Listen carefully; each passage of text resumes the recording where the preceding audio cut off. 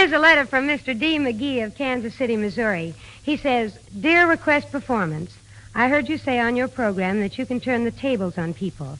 How about doing a Sherlock Holmes story where Dr. Watson and Sherlock Holmes switch parts? Can we do it, Dick? Can we do it? Don't forget, Junie, that as Richard Roug, I am an active member of the exalted and distinguished fraternity of radio detectives. Well, give. The first thing to do is ask the man who plays the role of Sherlock Holmes, Basil Rathbone.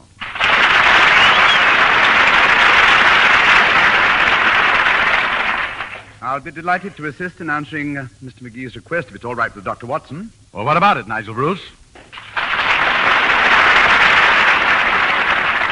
I say, you mean I'm to play Sherlock Holmes and solve the crime and get the girl and all that sort of thing? That's right, and Basil Rathbone will play Dr. Watson. I say, this ought to be a jolly bit of fun. Jolly. Basil, may I borrow your pipe and your houndstooth jacket? Certainly, and here's my deer stalker hat. Fine, I'll slip it on. There. How do I look in this deerstalker? Very nice. But tilt it down a bit over your left antler. There we are. Like this? That's fine, old boy. Music, old boy.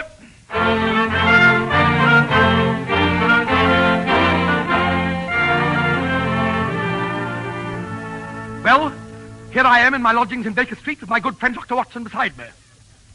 Splendid characterization so far, huh? Well, here we go again. I say, Watson, hand me my magnifying glass. Magnifying glass. What in the world are you doing?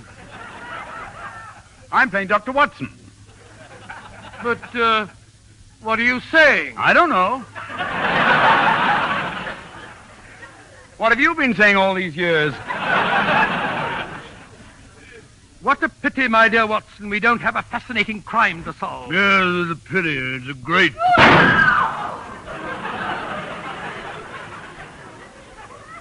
pity.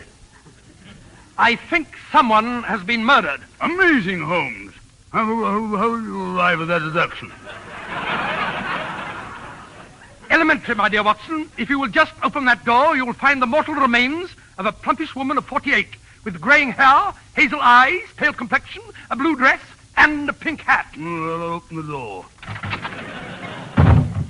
Good gracious, for once, Holmes, you're wrong. Wrong? Well, it's a red hat. There is only one thing to do. I'll reconstruct the crime. Watson, old fella, just place yourself outside the door, exactly where the corpse was standing. Now, I shall close the door. Just as I thought. Dead. Dead. I say, that's splendid. Now I can play Sherlock Holmes all the time. What blows in here, Joes? I beg pardon? Well, how come L. Rathbone is so horizontal? I don't quite follow you, old boy. Look, I'm a detective on the radio, too. What are you two squares up to? I was recreating a crime in order to solve it. Oh, Jenny, dear. You've got bats in your badges, boys. Recreating the crime got to go by with a bustle. Got to go by? Sure, that went out with button shoes. You're singing a tune from Saskatoon. Oh, really? Saskatoon? Tell me, old chap, what's your name?